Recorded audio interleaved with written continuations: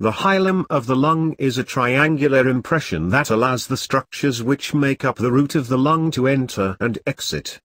A hilum is a section of an organ where other types of structures like veins or arteries can enter. The hilum of the lung is a wedge-shaped section in the central area of the lung that permits arteries, veins, nerves, bronchi, and other structures to enter and exit.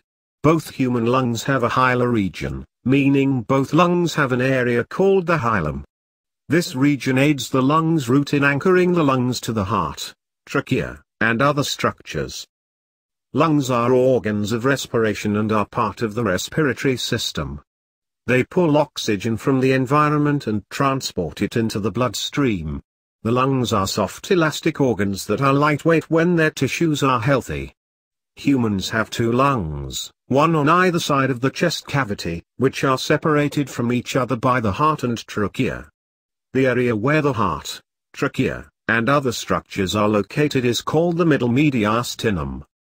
Air reaches the lungs via the trachea, which is commonly called the windpipe.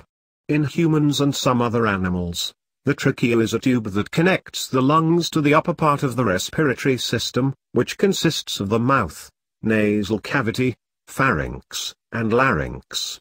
When the trachea reaches a point in the mediastinum called the carina, it splits into two tubes called the primary bronchi. The right and left primary bronchi enter the corresponding lung and subdivide into more bronchial branches. Each lung can be divided into four main sections: the apex, base, root, and the hilus or hilum of the lung. The apex is the uppermost part of the human lung, and it is rounded in shape. It extends as high as the bottom or root of the human neck and as low as the first rib.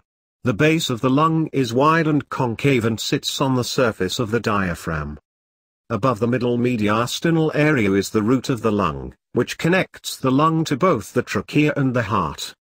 The root of the lung is composed of several structures including the pulmonary artery and pulmonary veins, all of which are encased in a layer of pleura, which is a thin smooth layer of protective tissue.